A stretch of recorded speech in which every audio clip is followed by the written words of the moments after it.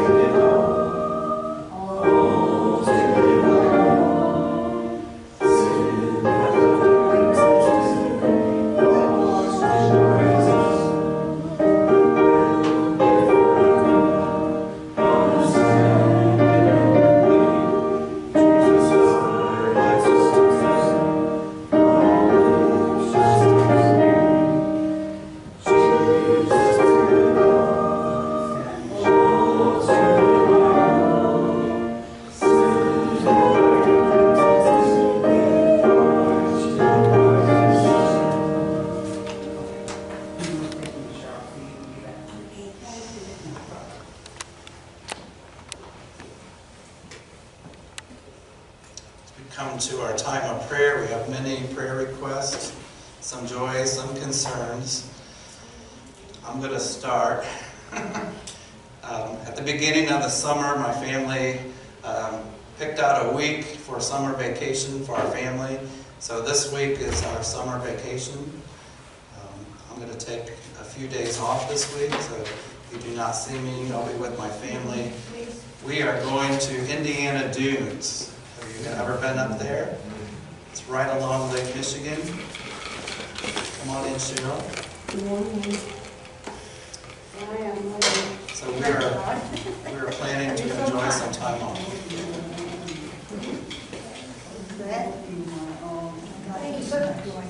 Thank you.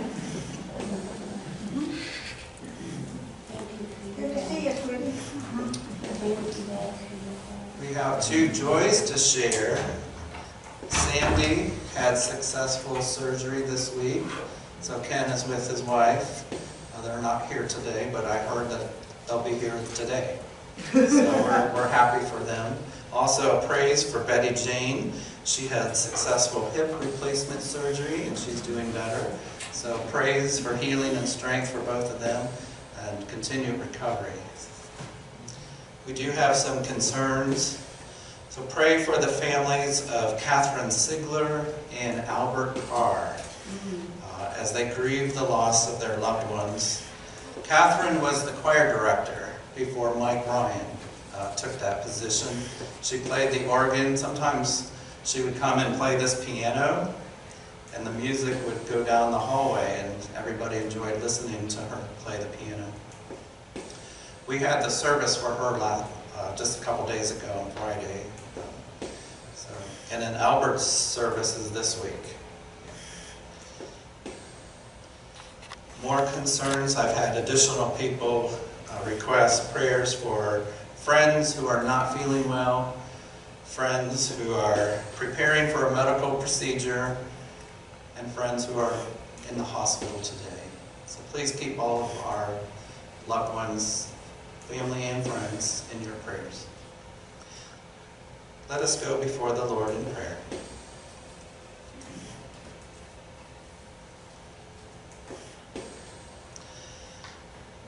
Gracious God, our Heavenly Father, who is the great I Am, you are holy, faithful, and true. One day as Moses was tending his sheep, you called out to him from a burning bush. You told him to remove his sandals, for the ground on which he stood was holy ground. Gracious God, thank you for calling us into this time of worship and for making the ground on which we stand today holy ground. Lord, we praise you for the good news from Sandy and Betty Jane. Thank you for hearing our prayers for your people, for you know our needs even before we ask. We continue to pray for the healing and recovery of those not feeling well. Lastly, Lord, like you sent Moses to free the Hebrew slaves, thank you for sending us into the world to offer justice and compassion in your name. For you are the great I Am. We pray. Amen.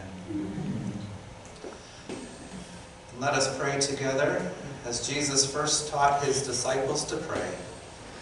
Our Father, who art in heaven, hallowed be thy name.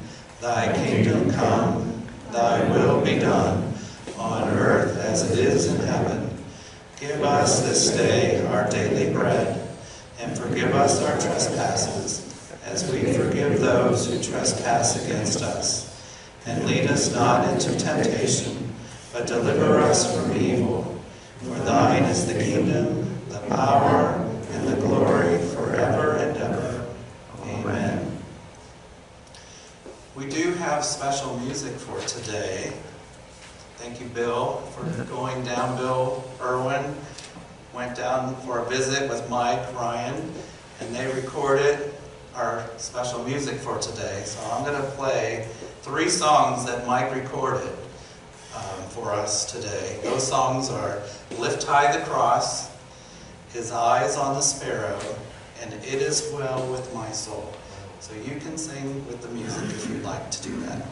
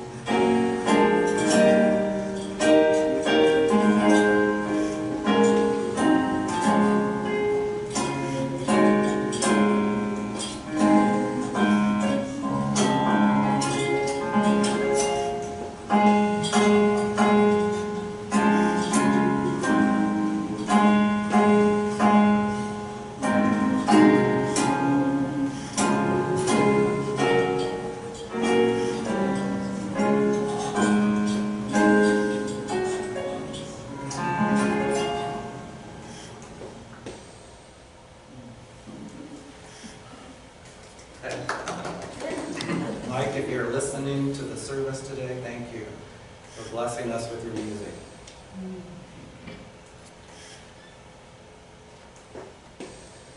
Scripture reading today, Mila. The scripture reading today comes from the book of Exodus, beginning with chapter 3, verse 1. Moses was keeping the flock of his father-in-law Jethro, the priest of Midian. He led his flock beyond the wilderness and came to Horeb, the mountain of God. There the angel of the Lord appeared to him in a flame of fire out of a bush. He looked, and the bush was blazing, yet it was not consumed. Then Moses said, I must turn aside and look at this great sight and see why the bush is not being burned up. When the Lord saw that he had turned aside to see, God called to him out of the bush, Moses, Moses. And he responded, Here I am. Then God said, Come no closer. Remove the sandals from your feet, for the place on which you are standing is holy ground. He said further, I am the God of your father, the God of Abraham, the God of Isaac, and the God of Jacob. And Moses hid his face, for he was afraid to look at God. Then the Lord said, I have observed the misery of my people who are in Egypt. I have heard their cry on account of their taskmasters. Indeed, I know their suffering, and I have come down to deliver them from the Egyptians, and to bring them up out of that land to a land broad and good, a land flowing with milk and honey, to the country of the Canaanites, the Hittites, the Amorites, the Perizzites, the Hivites, and the Jebusites. The cry of the Israelites has now come to me. I have also seen how the Egyptians oppress them. So come, I will send you to Pharaoh to bring my people, the Israelites, out of Egypt. But Moses said to God, Who am I that I should go to Pharaoh and bring the Israelites out of Egypt? God said, I will be with you, and this shall be the sign for you that it is I who sent you. When you have brought the people out of Egypt, you shall worship God on this mountain. But Moses said to God, If I come to the Israelites and say to them, The God of your ancestors has sent me to you, and they ask me, What is his name? What shall I say to them? Then God said to Moses, I am who I am. He said further, Thus you shall say to the Israelites, I am has sent you. God also said to Moses, Thus you shall say to the Israelites, The Lord, the God of your ancestors, the God of Abraham, the God of Isaac, the God of Jacob, and the God he has sent you. This is my name forever. And this is my title for all generations. This is the word of God for the people of God. Thanks be to God. The book of Hebrews, chapter 11, begins, Now faith is the assurance of things hoped for, the conviction of things not seen. Faith, in simplest terms, is our human response to God. Most of the time, we respond to God from the conviction of our hearts to those things that we cannot see. However, faith can also be defined as our response to God to those things that we do see and to those things that we do hear. Moses hears God speak to him through a burning bush. Moses responds in faith to the voice of God in a bush that was burning but not consumed. Here is a little information about Moses. If you have not read the Exodus story lately, or watched Charlton Heston in the Ten Commandments. Right? Moses is a Hebrew born in ancient Egypt during the time when the Hebrew people were enslaved under the Pharaoh. The Pharaoh is the king of Egypt, and he has absolute power. To eliminate any threats to his power from the Hebrew people, the Pharaoh issued a decree for the massacre of all Hebrew-born male infants. Baby Moses escaped Pharaoh's order by being placed in a basket made out of bulrushes. With the help of some of the midwives, Moses' mother and sister devised a plan to place his basket in reeds on the river near where the daughter of Pharaoh took her bath. Their plan worked. Moses was saved by Pharaoh's daughter, nursed by his mother, and raised in Pharaoh's home. Moses grew up an Egyptian, and he became a prince of Egypt. One day, while supervising his workers, Moses saw an Egyptian taskmaster hurting one of the Hebrew slaves. Moses killed the Egyptian in retaliation. He tried to hide what he did by burying the Egyptian in the sand. However, Moses' actions did not go unnoticed. Pharaoh found out what Moses had done, and he issued an order to kill him. Moses escaped, and he fled Egypt to Midian to the west, across the Sinai desert. For the next 40 years, Moses lived in Midian. He married, worked as a shepherd for his father-in-law, and settled down with his wife and 2 sons. Moses thought all of Egypt was behind him. Meanwhile, in Egypt, the Pharaoh who issued the decree against Moses died, and a new Pharaoh rose to power. This new Pharaoh was worse than his predecessor. He made labor conditions even harder for the Hebrew people.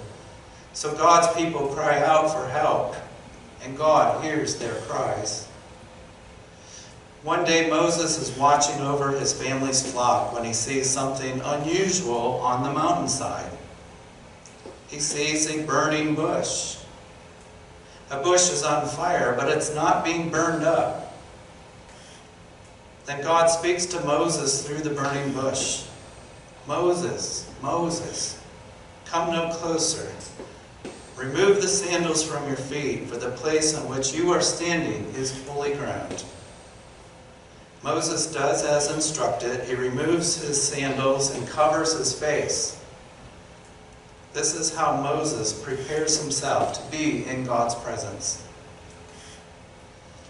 Now, at the very beginning of our worship service here, I introduce myself, I welcome people, and just before we enter into worship, I say, at this time, let us prepare our hearts for worship. I always say that, because that's important. My words are similar, have a similar intent for you as God has for Moses. I want you and I to be prepared to be in God's presence and worship. Now, I could ask you, prepare your hearts for worship by taking off your sandals, right? But I don't do that. No. She said good. No. I do want you, however, to know that even though we walk with our shoes on, the place where we stand, the place that we are in, this is holy ground. Now, there's other ways to prepare our hearts for worship. I want to tell you the way that I do.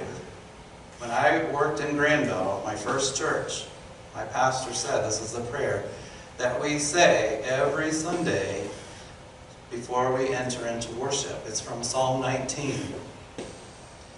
We say, "May the words of my mouth and the meditation of our hearts together be acceptable in your sight, O Lord, our rock and our Redeemer. Amen. That has stayed with me for years. That's what I pray before I come into worship. That prepares my heart and my attitude to be in the right place before God and before you. Sometimes when I know that I'm thinking about a message that I really want to give, I will use Jesus' prayer from the Garden of Gethsemane. Not my will, but thy will be done. All of that's to say is that prepares us for worship. God invites Moses to take off his shoes to help him prepare for the message that he is about to receive. So with his sandals removed and his face covered, Moses is prepared to receive God's message. God informs Moses about the trouble in Egypt. God has heard the cries of his people. God makes a promise to Moses to deliver the Hebrew people out of slavery and into the promised land, a land described as flowing with milk and honey. God calls Moses to fulfill this promise. God wants Moses to go back to Egypt and tell Pharaoh, "Let my people go." After receiving some help from God for the cause, Moses asked God some questions. "Who shall I say sent me?" if the people ask. "God, what is your name?" Our focus today is on the sovereignty of God. The sovereignty of God is a teaching that lifts up God as King or supreme ruler of the universe. We believe as the church that God is sovereign. God is ruler over all the world. So what name can possibly encompass all the wonder, all the glory, all the beauty, power, and majesty of God?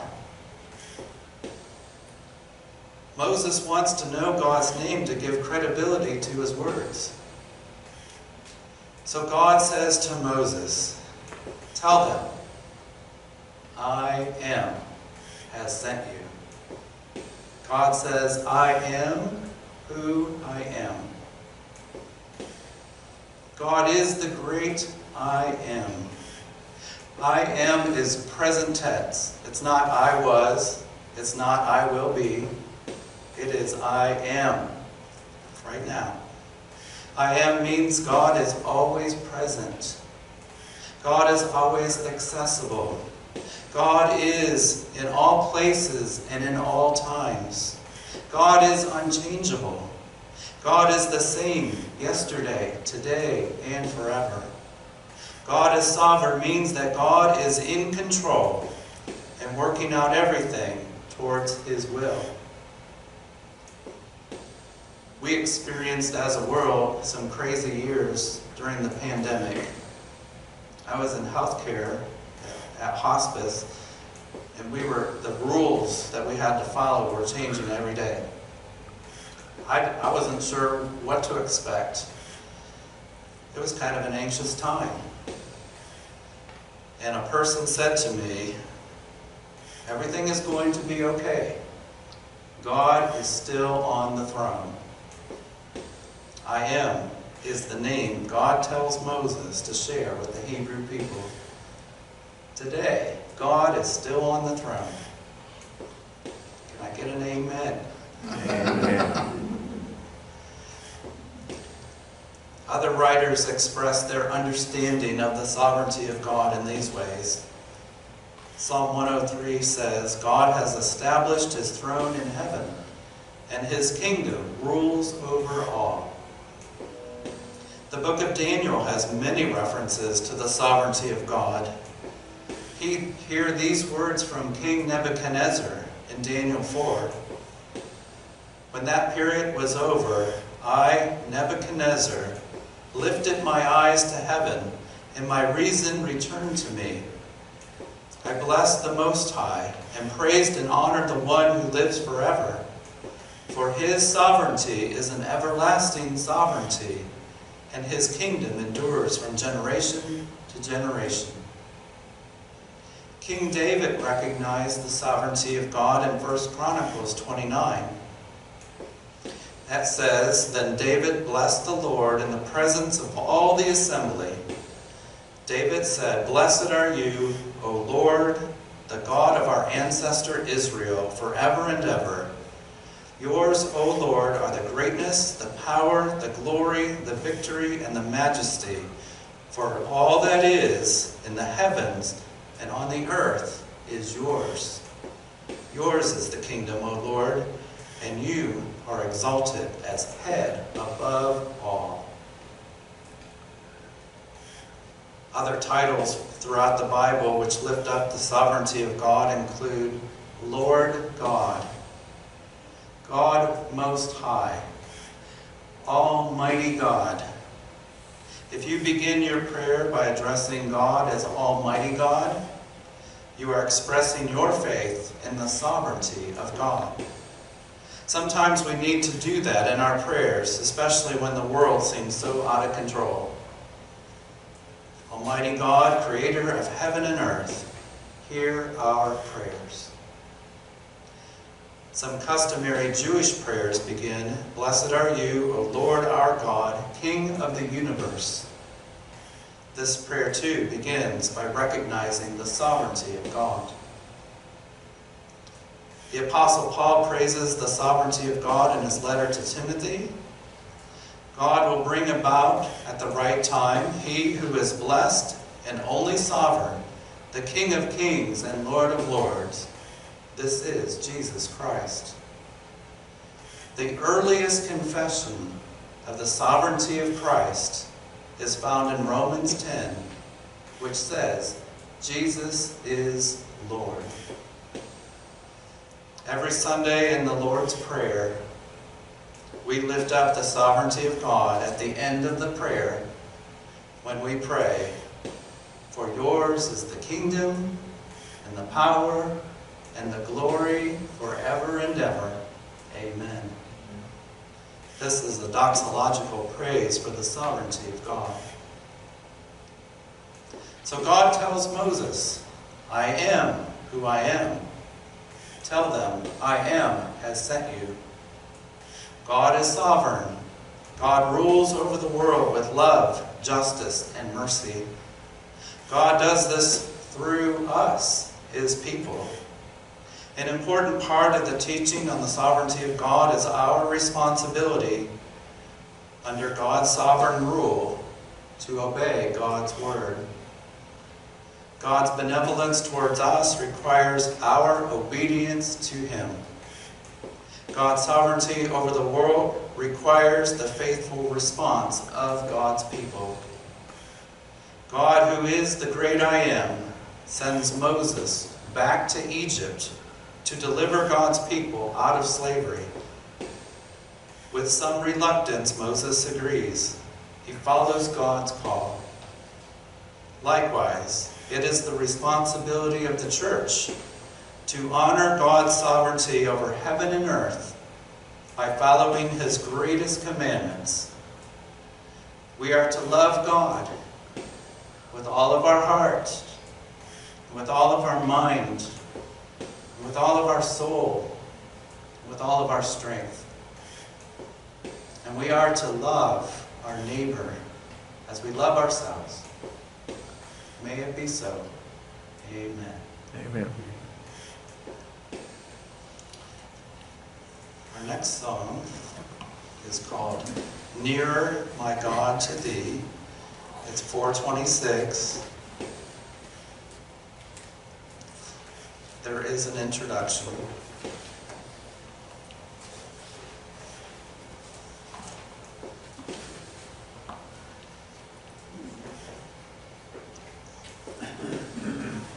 I'll help clue you in on when to sing.